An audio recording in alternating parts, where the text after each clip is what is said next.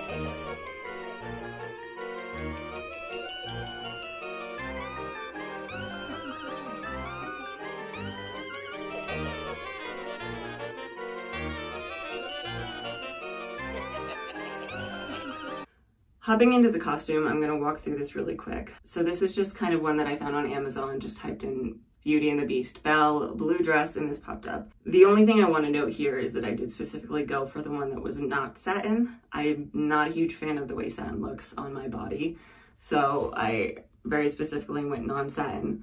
Not only that, but I feel like going with some other fabric tends to look a little more authentic. So this is the costume that I found. It came with a few different pieces. It has just the white blouse. It came with a white apron as well, just a classic white apron. And then the actual blue dress itself, nice and long, with a nice little decoration at the bottom.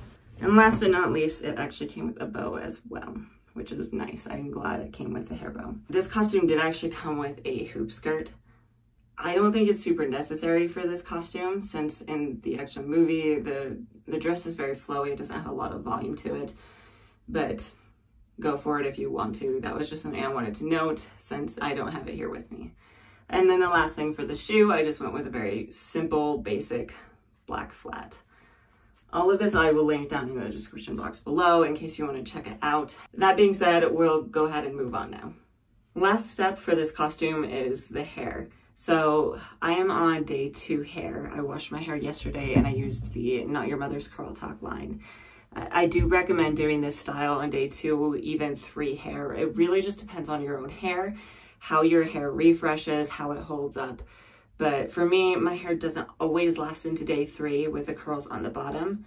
But I do know that if I put my hair back in a ponytail, the definition at the root is just going to go away. And I can't really refresh that back. So I don't like to do this necessarily on day one because it's just kind of ruining my hair for the rest of the week. So this portion of this is kind of just mix and match depending on your personal preference, of course. And then it also kind of depends on the haircuts that you have. So do you have, you know, fringe bangs? Do you have curtain bangs? Do you have hair that's all one length? Because we definitely need to take that into consideration when we're thinking about how we style our hair. So I'm going to walk through with you a few different things that you can do to get this particular look, and let's go ahead and get started. So this is style number one, or I guess option number one for how you can do this style. So the first thing I'm going to do is I'm kind of just going to pull all my hair back. If you have shorter bangs like I do, I'm just going to let these fall out. I have other plans for these. If you don't have bangs like this and your hair is all one length, you may just want to gather all of your hair at this point. So I'm just going to gather it all at the nape of my neck, and you're just going to use a ponytail, and you want to tie this pretty loosely. You don't want this to be super tight to your head. So what we're going to do now is we're going to take our finger and we're going to run it down our hair and kind of split it into two.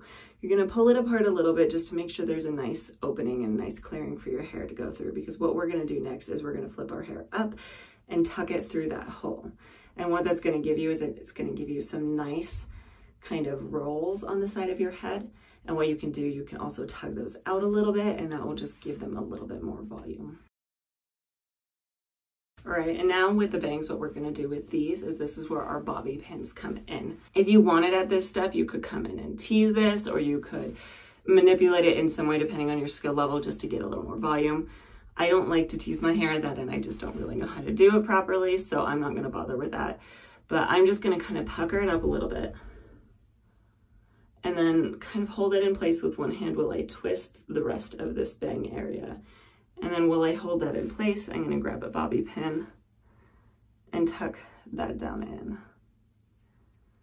And you want to make sure that any tails are kind of tucked back under the rest of that roll that we've already created. So I know in parts of the movie, Belle does have kind of a little strand that gets pulled loose. And you could definitely do that if you wanted to. It really just, again, depends on your preference. You could also just leave it all up together, make it really uniform and tidy. So then you're just gonna pucker this up, hold it in place, twist it back. And if you wanted, of course, you could always tease this a little bit after the fact, and you could use hairspray to kind of set it in place just to make sure it's sitting where you want it to. And last step, of course, is the bow. So this is kind of the easier of the two options. This is one that if I was doing this in the morning, I would probably reach for, just because it's a lot easier, it's a lot simpler, it doesn't take that much time. Let me go ahead and show you this from all different angles.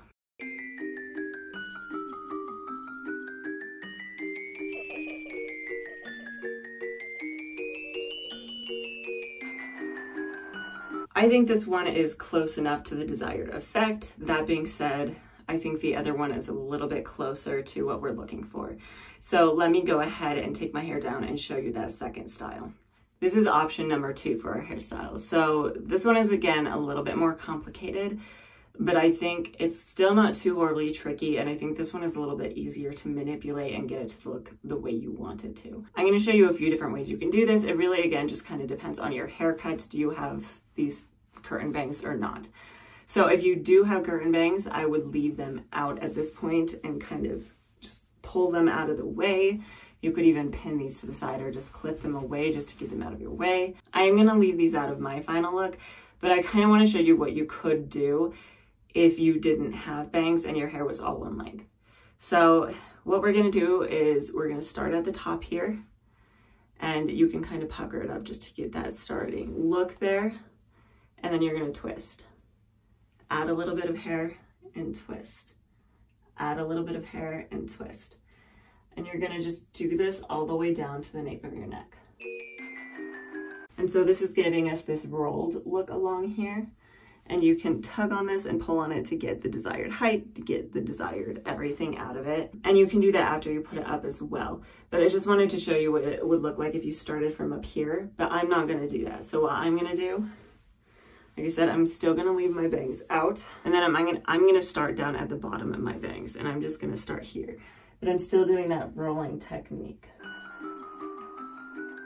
And then once I get down to the bottom here, you can kind of just clip it temporarily in place with just any kind of clip, or you could bobby pin that. And then I'm gonna come over here to this other side, and I'm gonna do the same thing. And then now that I'm down at the bottom, I'm going to take that clip out, make sure this is nice and tight, and pop in a ponytail. And again, like our last style, we can come in and we can tease this out to get a little bit more volume to it. Now again, with the bangs, we're gonna do pretty much the same thing. We're gonna kind of do, the bangs are pretty much the same either way, just kind of popping them up and then twisting. It's just a little easier with this one to hide it up under the rest of this roll. And even once you have it bobby pinned, you could still tease. And of course, there's hairspray to really help with this particular look. And then I'm gonna do the same on this side, just pushing it up, giving it a little bit of volume, twisting. And there's your finished look. I particularly think that this one works a little bit better because it does give you more of that rolled look, and it does show a little bit more of the division between the two, which if you look at a picture of the cartoon version of Belle, it does look like there's kind of separate units. So I'm gonna throw in my bow really quick, and I'm gonna show you from all angles what this looks like.